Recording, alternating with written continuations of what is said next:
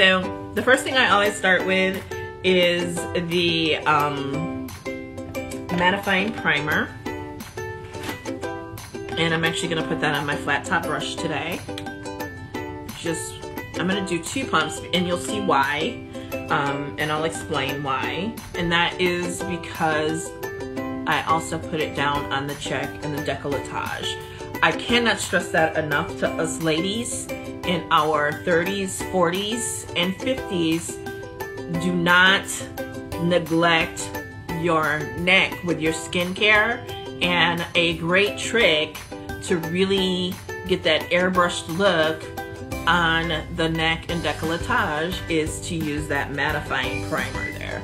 It's very moisturizing. It's got the vitamin C derivative that I can't pronounce. That's like magnesium something or other. And it is awesome. Love it, love it, love it. Okay, so you really want to kind of like let that sit for a little bit.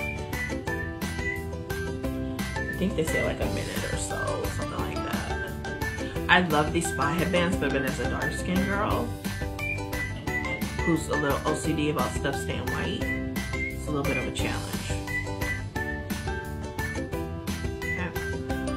So I really need the mattifying primer around the cheeks, around the nose. I love, love, love. Like I said, some days I just will put it on, especially down around the neck by itself. And that really gives you like that blur. Like if your neck is more photo aged and a little more wrinkly, I definitely recommend using the primer down there, okay? And so now I'm actually gonna do another